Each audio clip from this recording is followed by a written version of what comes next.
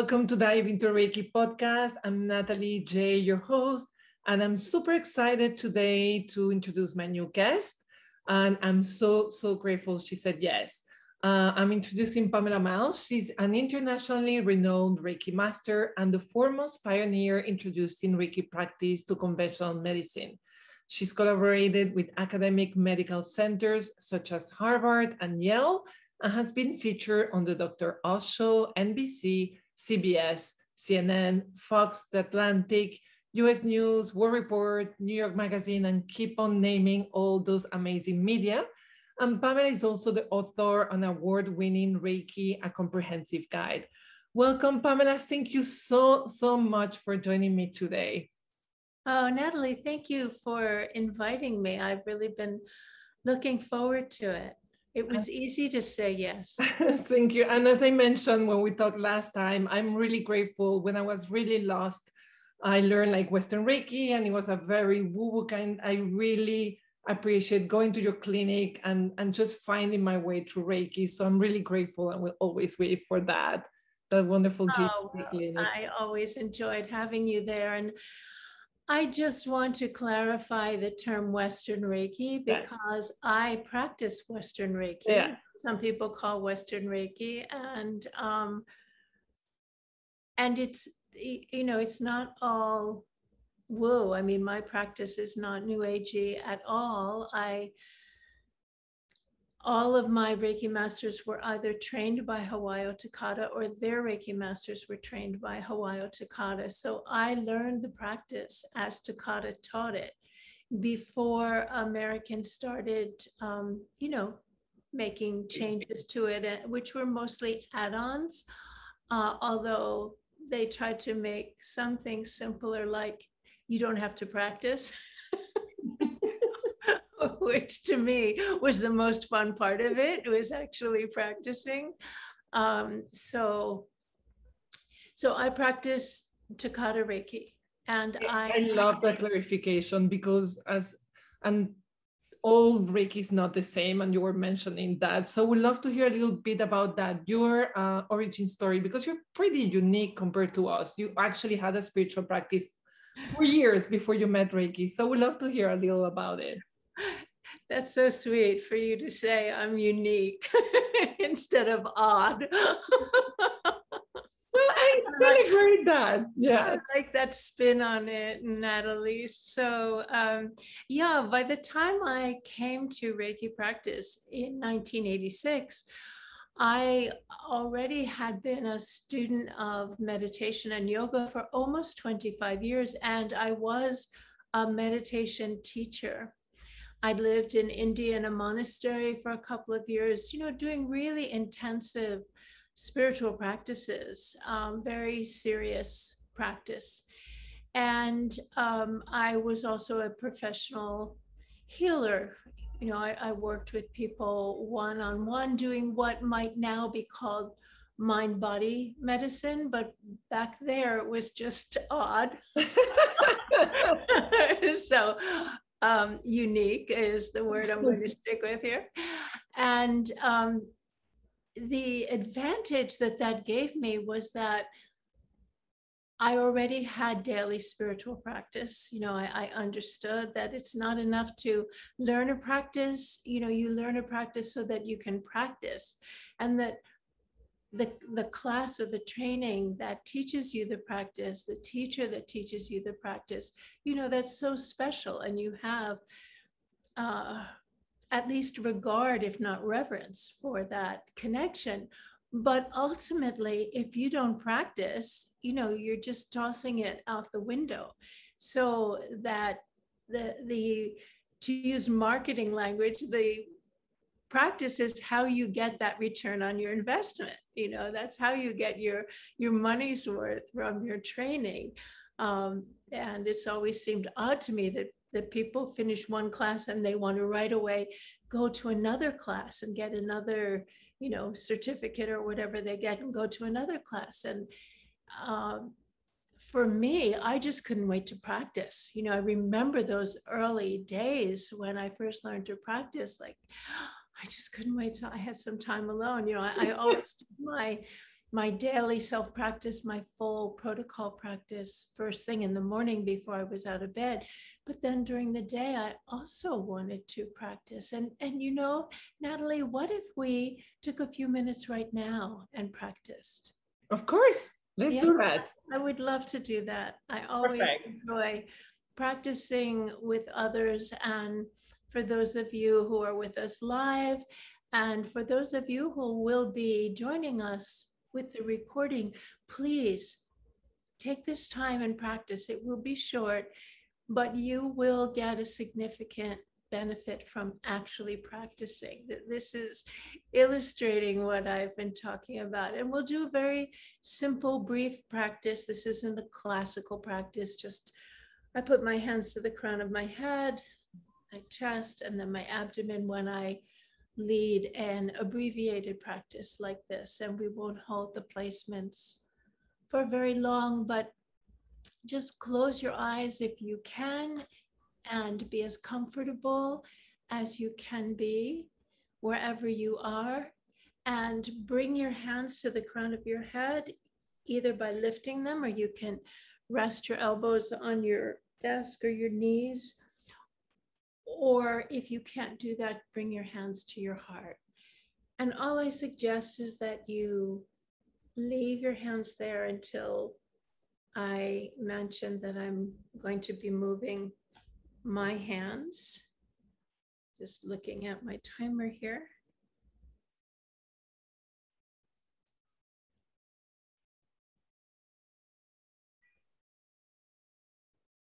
And take this time to just be with your practice. You don't have to do anything. You don't have to make anything happen. Just enjoy the experience of your Reiki hands resting lightly on your body.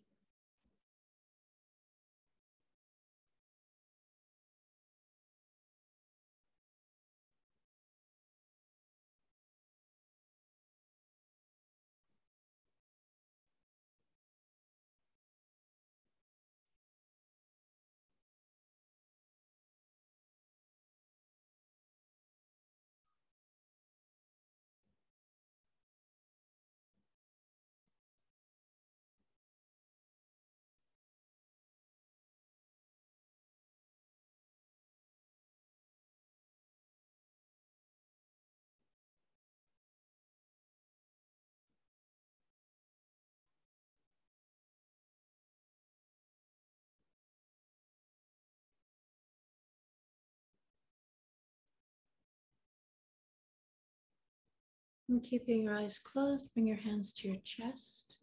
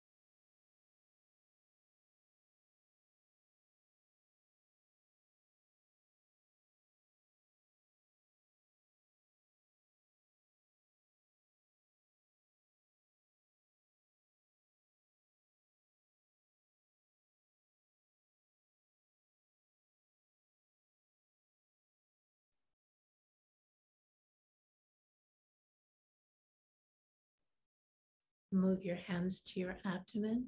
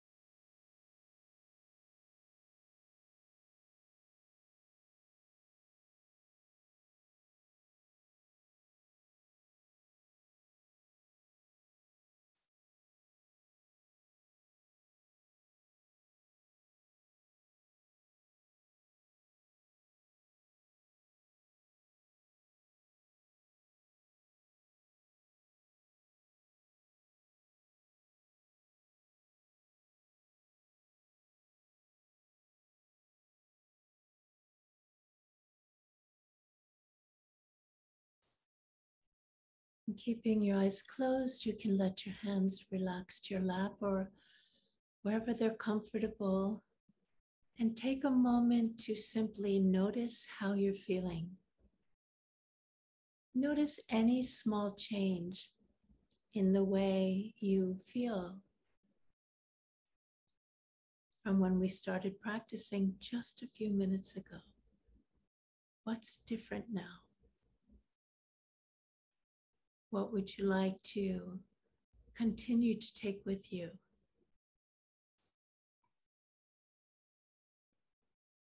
And then let the state that you're in now expand to encompass your physical body.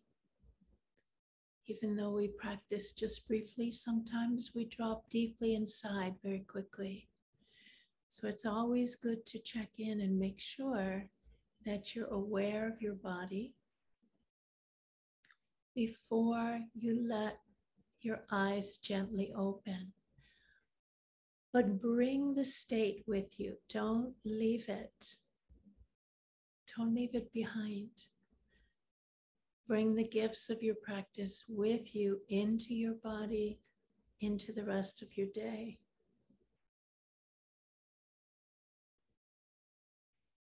So that's the practice that I love so much and that I am always happy to do and to share. And compared to the effort that was involved in the other spiritual practices I had, this was very accessible. And, it was kind of fast and easy, and fast and easy really aren't usually values of mine. But at the time that I experienced Reiki practice from a friend who had just taken the first degree class, I had a 5-year-old and I was early in my second pregnancy. So I like to have spiritual practice every day. I just don't go a day without it. It's easier for me to fast or lose sleep.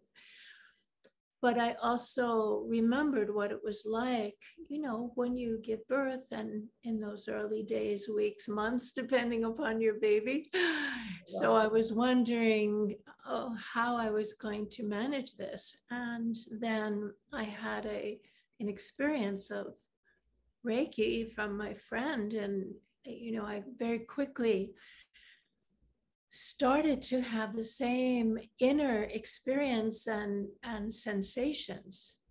that I were very familiar to me because of all of my experience with spiritual practice, both at home and when on retreat and such. So nothing that I experienced during my Reiki treatment was new to me other than the practice itself. This was a new way of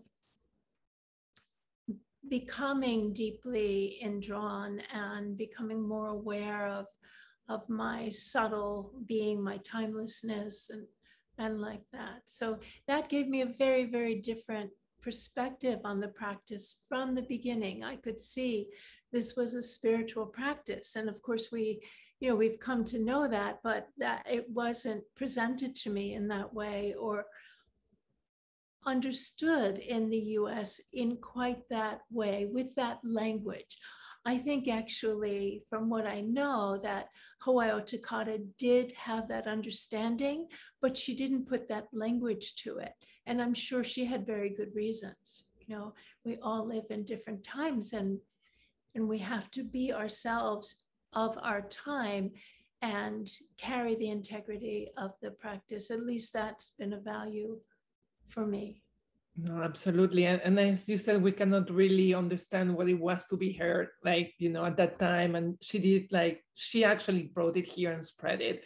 But I think what you said, like now we're coming to see it's a spiritual practice, is still very new for many people watching this podcast. So it's still seen very much as an energy healing modality, right? But it goes a lot deeper. And you mentioned something beautiful, bring into your body and extend it into your life, right? So this is so much more than just, yes, you do your practice, you get a session, but the idea is to transform your life. Can you talk a little bit about the importance of the body and extending the practice? Well, the body is important because if we didn't have a body, we couldn't practice. Like sometimes we go like Reiki angels, rainbows, right? We go into the la la land. People can practice in whatever way is meaningful to them, but the idea is not to disregard our body. The purpose of all spiritual practice is to be present.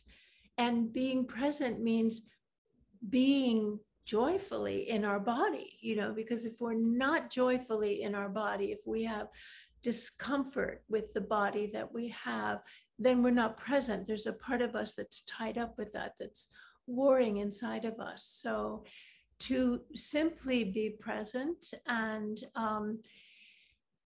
there's confusion or a lack of investigation into what is spirituality and what is spiritual practice in this culture.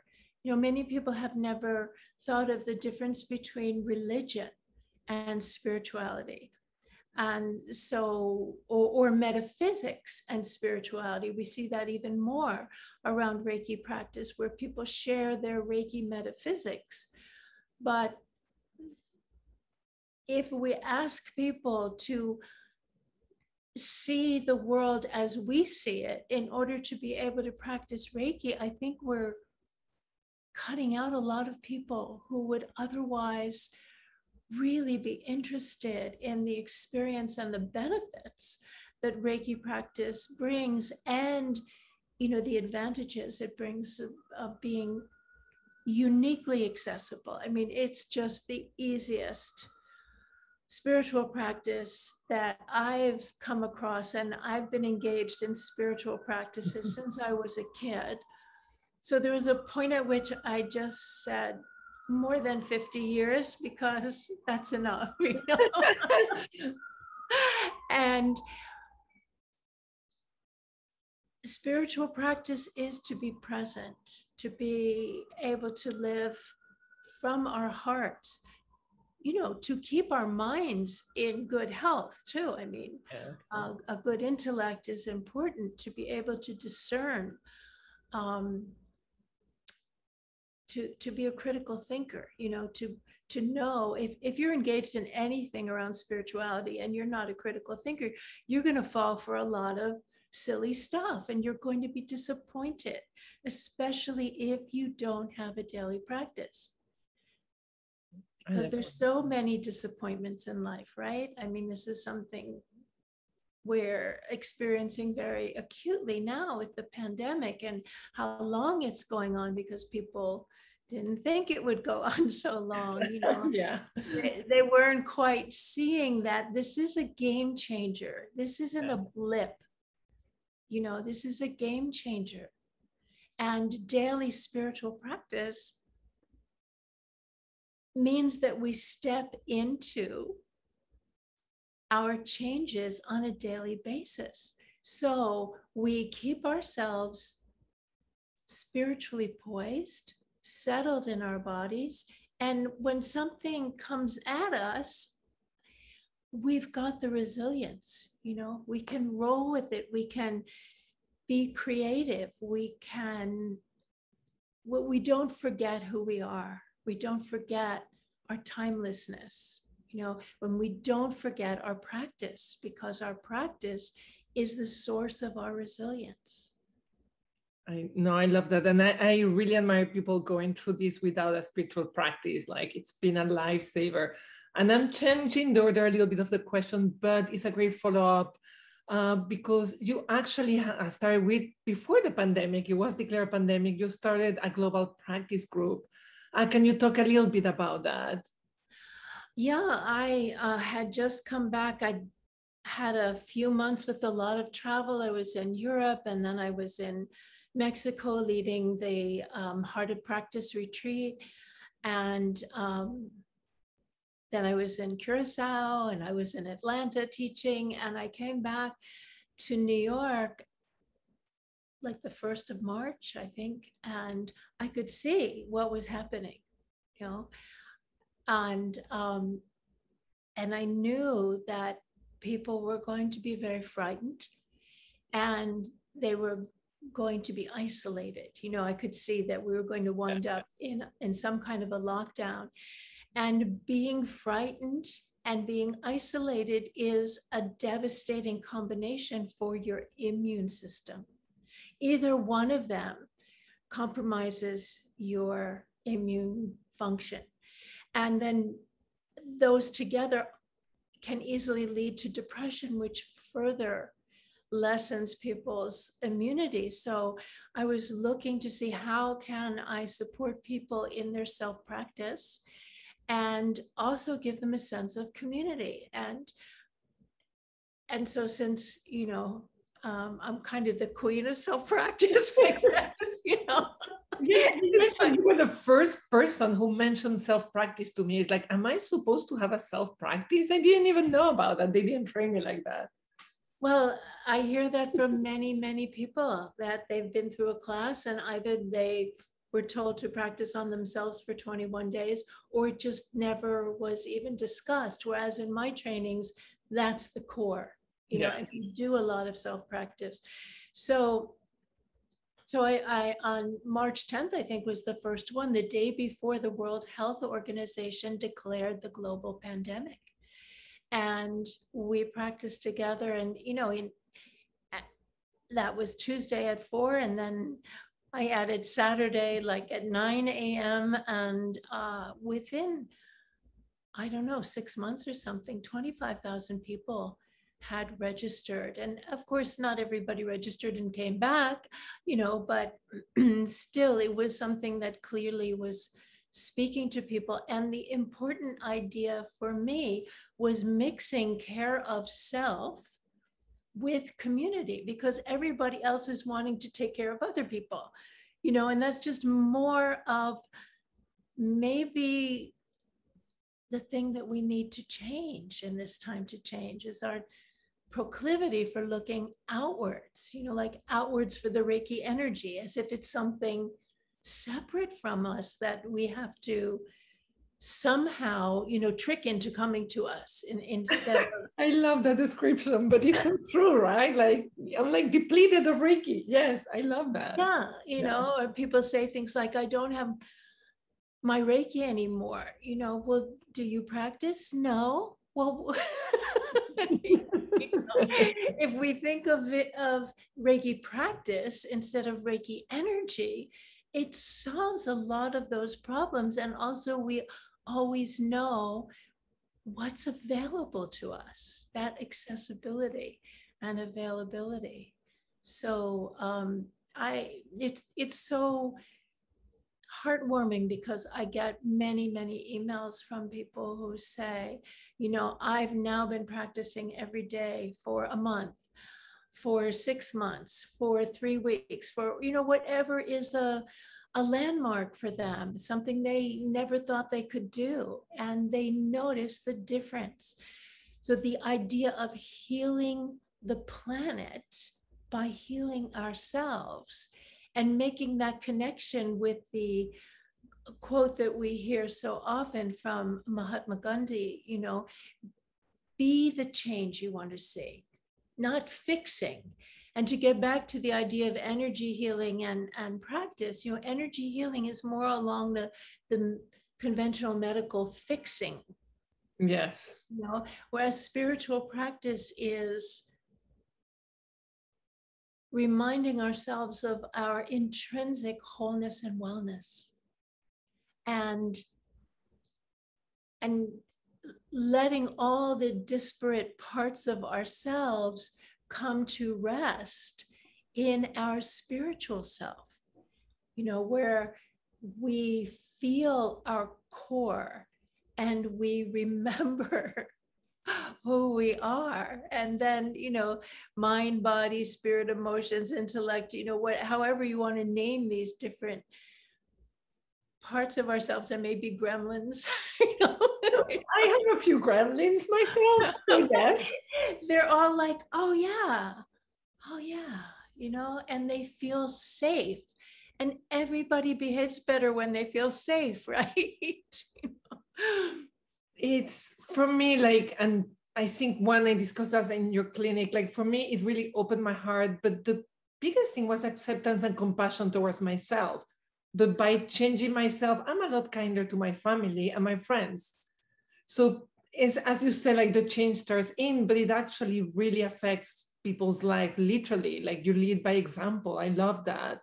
Because yeah, we want to place our hands on other people and change them so we like them more, right? That was me. Right. And I think a lot of people feel that way. And certainly I've had my moments too. But compassion isn't for anyone. Compassion is a state.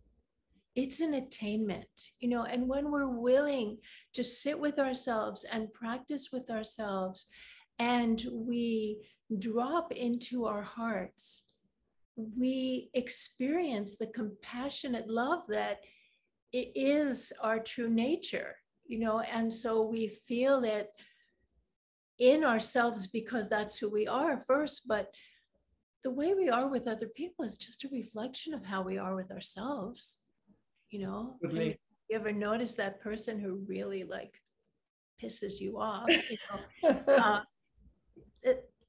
If you're lucky, you'll catch yourself doing the thing that that person does that annoys you so much. It's always just a reflection of how we feel about ourselves. So as we feel unconditional self-love, even for a moment, it's a crack in the confusion, you know, and then we just keep coming back to it and we build a habit. This is another part of consistent daily self-practice, is that we're building a habit, we're building neural pathways. It's not just a good idea, you know, we're actually making it easier for us to take refuge in our center rather than refuge in our drama, you know, which only creates more suffering. So life isn't always going to be easy. It certainly doesn't get easier when we start practicing, but we are more equipped, we're better equipped to be with the challenge because we feel safer. Feeling safe is a spiritual issue and a spiritual attainment. And practice is the only way we can earn that experience and own it, you know. Otherwise, it's kind of like being on a diet where we're just having to say no, no, no, no, no, no, no, no, and we're not even sure that this is really going to work for us. But when we practice, especially practice self-Reiki, we experience pretty quickly that something good is happening. Our systems start to settle, and it happens on a discernible level in our nervous system. Wow. And that's a big deal and a big difference. I love that you have the science background, the medical background, right? Because also for me, like not only that the first few months were amazing, but now that it's close to 15 years, I can feel it like it gets stronger and stronger. Like it never gets boring. It gets just, and I still have my very bad days, but just knowing that I can come back.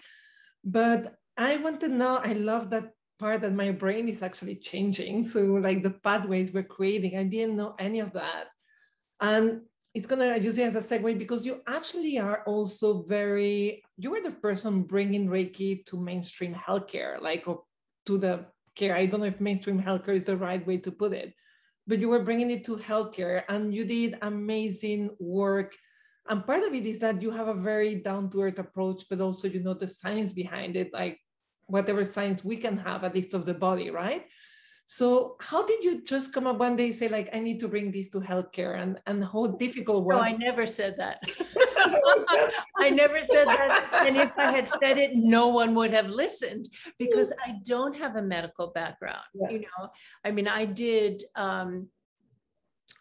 original research as an undergraduate when I was I have a couple of undergraduate degrees. And so I've always had an interest, and my mother is a nurse, my sister, my grandmother, so medicine has always been part of my background. Yeah. But I think that what gave me a unique qualification, and really I kind of started medical Reiki, was this marriage of spiritual practice and a scientific intellect.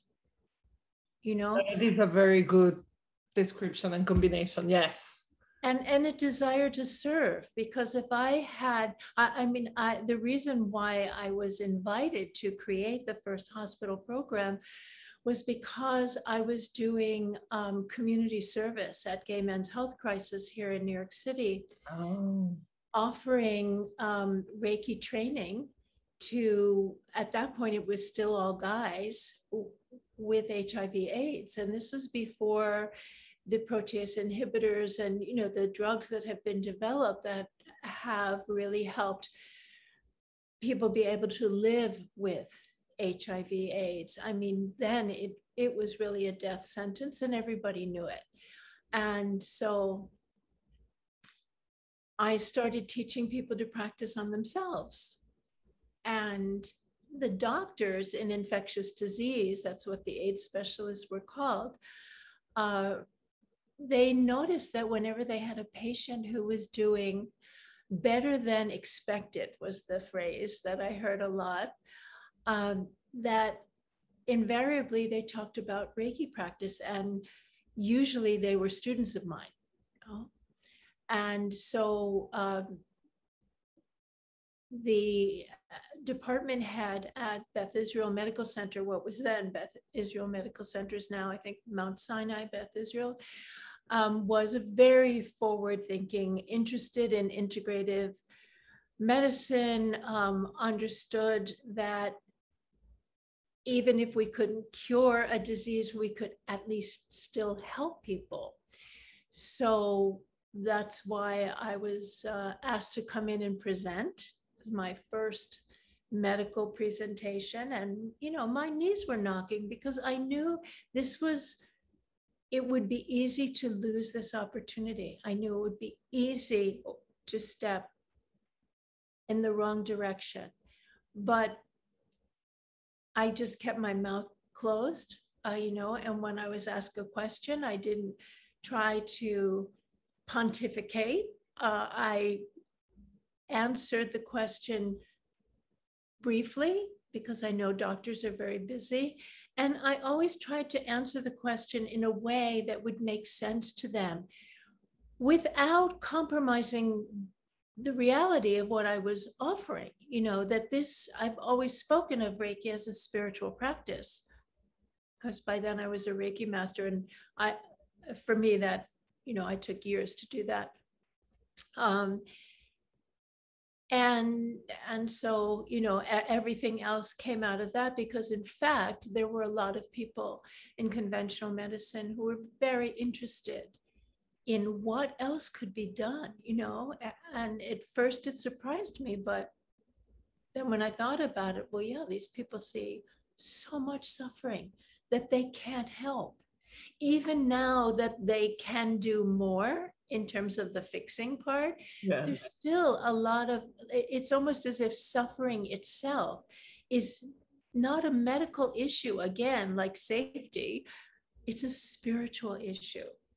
So, doctors may be able to help you with your pain, but suffering is a spiritual concern.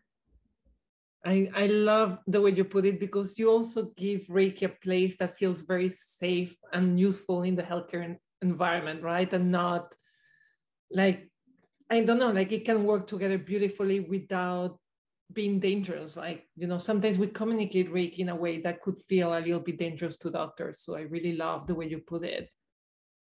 Yeah, I mean, that's such an important point that you're bringing up, Nathalie, and is the communication piece. And this, I've been a writer since I was a kid. So I've always been thinking about communicating, not just what do I want to say, but how can I say it?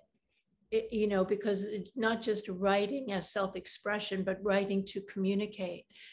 And that made a big difference in being able to bridge cultures. And when it came to medical Reiki, the practice itself is the same that I practice everywhere, but the culture is different. And so I was bridging spiritual practice culture with medical science culture, and also bridging lay culture with licensed professional culture.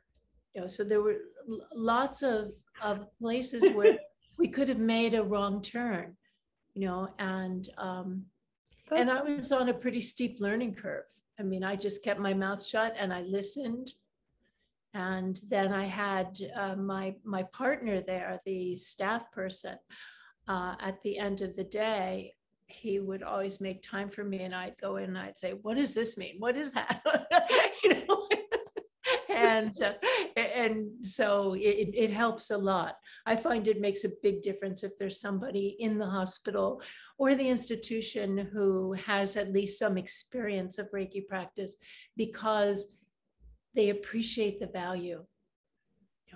No, and yeah, I love you have said amazing things. First of all, for them to experience the practice. Second, in your case, listening, right? Understanding them and then communicating clearly. I think that is rare. Like, it's so precious, but it's great tips for people to follow.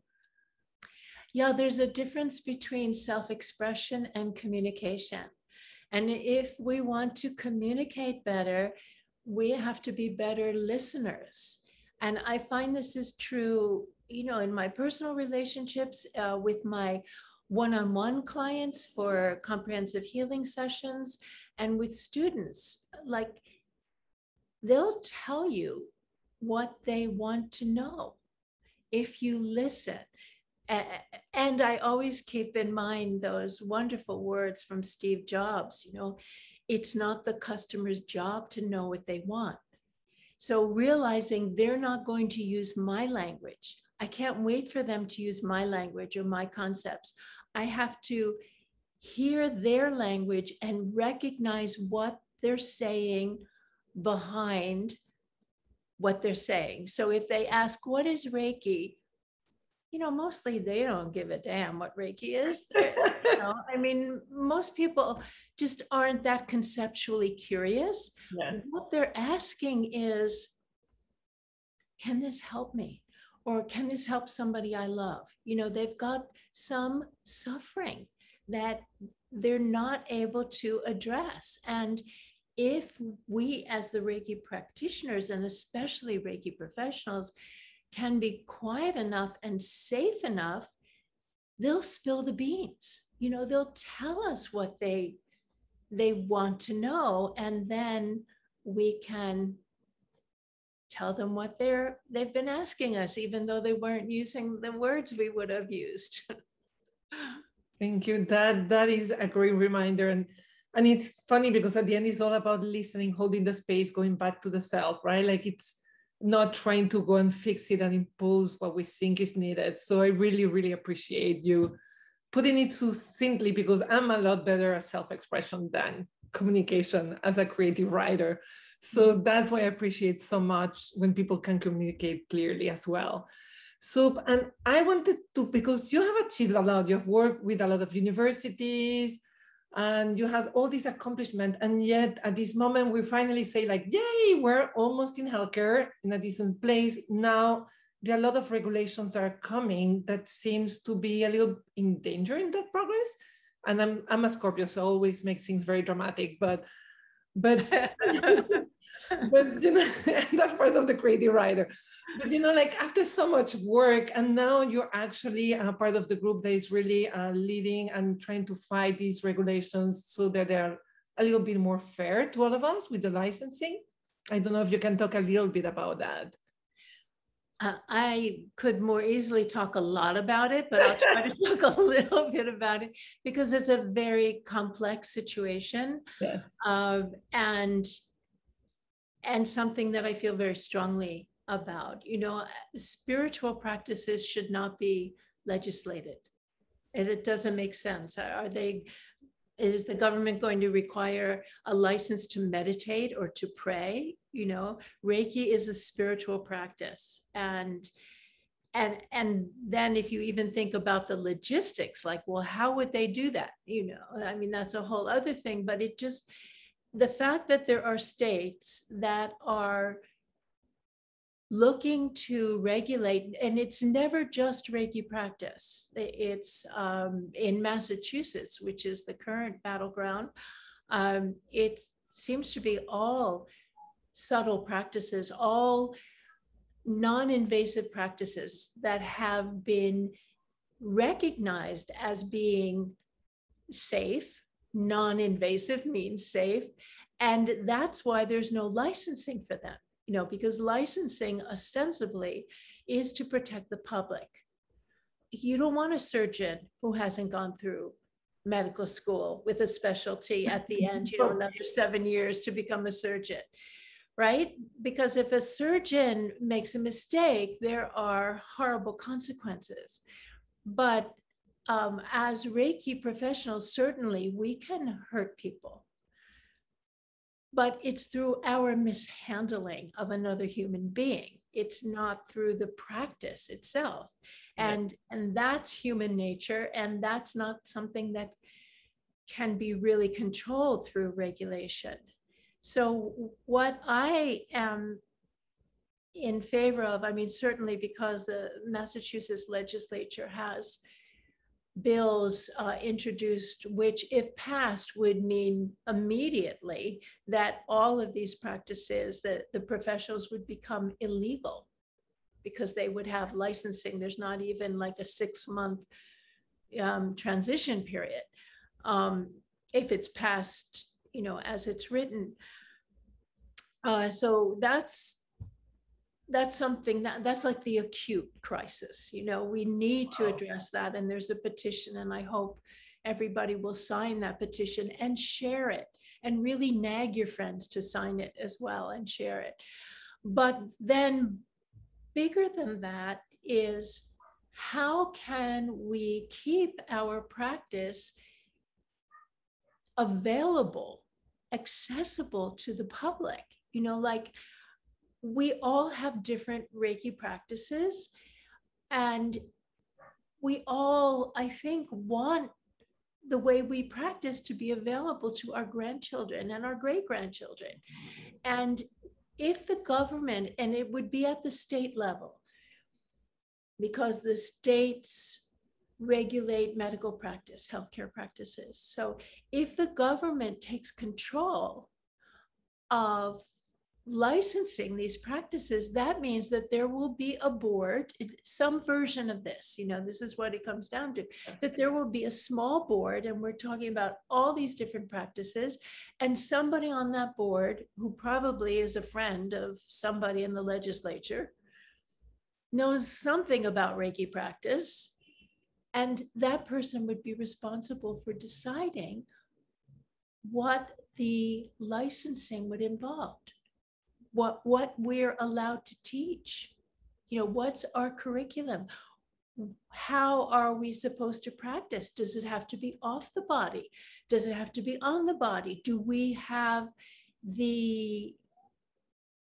freedom to choose according to what we think is best and best for our client. So the solution that I am working to further is, first of all, Reiki practitioners to get savvier about communicating, because as you mentioned so astutely before, the way a lot of Reiki practitioners speak about Reiki, it's very unguarded.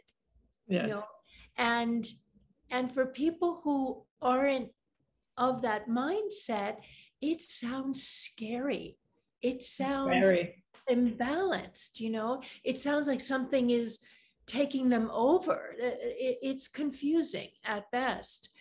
So for Reiki practitioners to be more savvy in their communication, because a lot of the problems that we're experiencing date back to the way that we've communicated, just kind of reckless and thoughtless. And then reaching out to our state elected officials and, calling their offices, making an appointment. You probably won't get to speak to the actual official, doesn't matter. You can speak to their gatekeeper. This is their job. And to be able to speak very succinctly, my Reiki practice is important to me. I don't know how I could have gotten through my cancer treatment without my Reiki practice. The doctors certainly addressed cancer, but that's what helped me heal in a very profound way. End of story. Just like people want to make it big. No, big makes doctors and legislators who are conservative, no matter whether they're Republican or Democrat, they're conservative by nature, right? So when people speak big in an exaggerated way, it makes them nervous. It discredits us. So we want to be very sober and simple. Your little Reiki story, little, how it helped you get your child to sleep at night. That's huge. But they need to hear from a lot of us. And they need to hear about Reiki practice in a way that's not scary and off-putting. And not going in there and saying, well, let me give you some Reiki. No. Don't do that. Yes, if we could do that, it probably would solve the problem. I was thinking they will bring them all to your clinic, like, the spa, the big JCC spa. I think they will change their mind, after 4 hours, but yeah.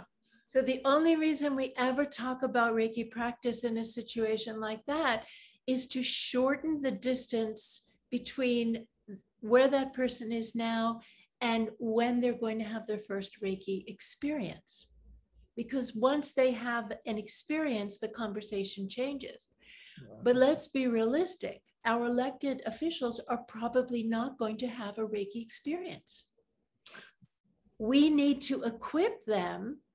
We need to get their attention, first of all, and then equip them with some simple language and stories so that they see, oh yeah, this is important to the people who have voted for me and will vote for me again. And it's also safe because, again, that distinction that you made of alleviating pain, fixing pain, and alleviating suffering, I think those stories actually feed that distinction that feels very clearly that shouldn't be regulated, right? Yes, and there is another option. It's called safe harbor law, and it's something that has been conceptualized and actually passed in Minnesota. I think it was in 2005. That means that we can practice these non-invasive practices as we see fit, within reasonable parameters, certainly, and not interfering with any existing licensing, but specifying non-invasive practices as not needing to be regulated. So there's a woman, Diane Miller, and she has a new book called Health Freedom, and she has an organization helping people in different states to do this. And I hope that people will look into that. And I think you gave us some great tools, because I mainly have no idea how to fight this. I saw the webinar you had with Susan Mitchell, and I was like, first of all, there was the part of diversity. I didn't even understand was in danger, right? Because of the curriculum. So now you really give me tools like, okay, this is what I can do. And I'll be posting all those links as well beneath the podcast and on the podcast notes, so people can actually reach those websites. And because I think on your website, I have all of that, so we can be more active. Because sometimes when I reach your representative, I don't know what to tell them. Now I know, because Yeah, and you want to know before you make the phone call. Because you never know. You could get right through to somebody. It could be a slow afternoon. So you want to know what you're going to say and rehearse it with friends. Like people can get together. Reiki practitioners who know each other can get together and coach each other. And it will help make us better Reiki practitioners, because we'll be better able to represent what we do to people who aren't like us in some ways, but are like us in other ways that, as His Holiness says, want to be happy and want to avoid suffering. It's very simple, the human condition. Which is the Reiki precepts, right? Sometimes we get very lost in Reiki. What is Reiki practice? But it's letting go of anger, worry, being grateful, and find that space of compassion. At the end, it's that simple, but so simple that it's very complicated to get there.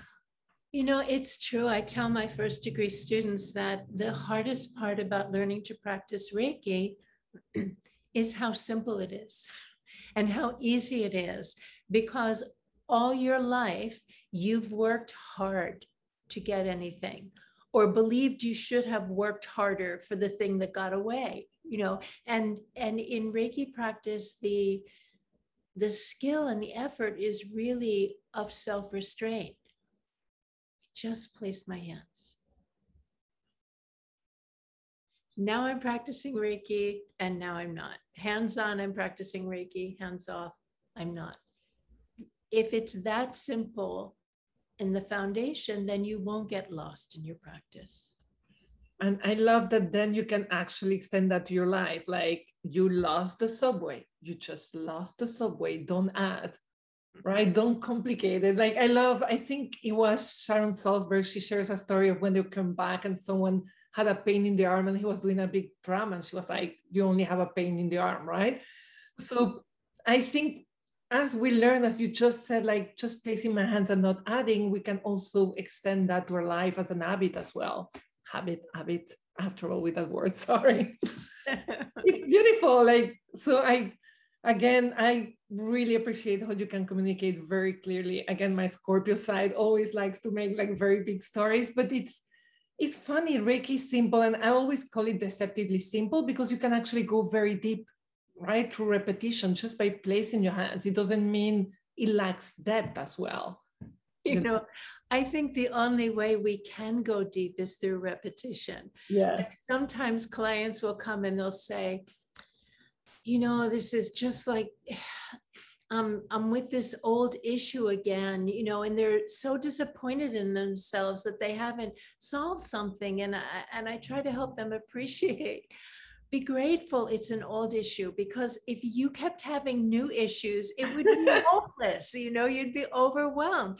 We have these old habits and we keep revisiting them with new understanding and greater compassion, and things melt a little bit, and then we're doing better, and then something happens that takes us by surprise or frightens us, and we fall back into these very old habits a little bit. We usually don't fall so deeply. But what if we fell into new bad habits? Well, how would we ever get ourselves out from under the suffering if we always had to find a new plan, right? Oh, wow. I never looked at it that way. And now it's going to be like, wow, that was I never thought about that. It's so human. I mean, people putting themselves down because they still have these old issues, instead of like, thank God I still have this. Well, I don't put myself down. I'm like, okay, I know how to handle this. I know the way I react, and I soften into it. But I never thought about how lucky I am not to be in a different issue. And the simplicity of, like for me, the simplicity of the protocol that I use for my practice, which is just an 8 placement protocol, creates a container for each practice that I can just drop into. I can practice with absorption and abandon, not focusing, not concentrating. That's working too hard. But I place my hands and something in me says, okay, now we're going home. Yeah. And it's funny because I know a lot of people go with intuition, and I'm like, learn your protocol, because if you want to go worry, there are days when you have too much in your mind. It's so nice to just not think and be one with your body, like place your hands, be present, and not have to feel anything. Just go back home. Just do it very simply, right? I'm maybe like Reiki through whatever. I love Reiki 1 simple protocol. I just love it.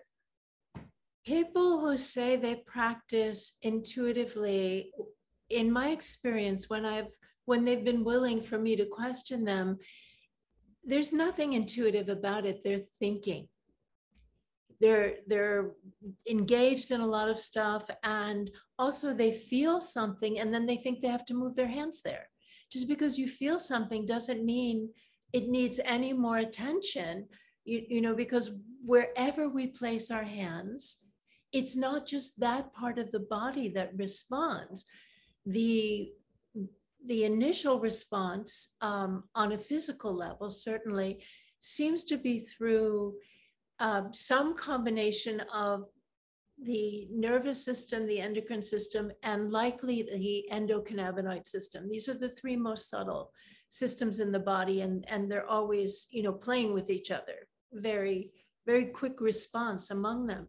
So once that is set in motion, that's everywhere in your body. Where is your nervous system not? So if I place my hands on my chest, it's not just the nerves under my hand that are responding. It's my whole nervous system. This down regulation from the stress response, the sympathetic response, to the parasympathetic digest and heal response. And that involves everything. So you're going to feel things throughout your body, as your body down regulates itself. We don't have to make that happen. We give our systems the invitation or the necessary information, and then let it respond in the way that is meaningful, appropriate, and doable in that moment.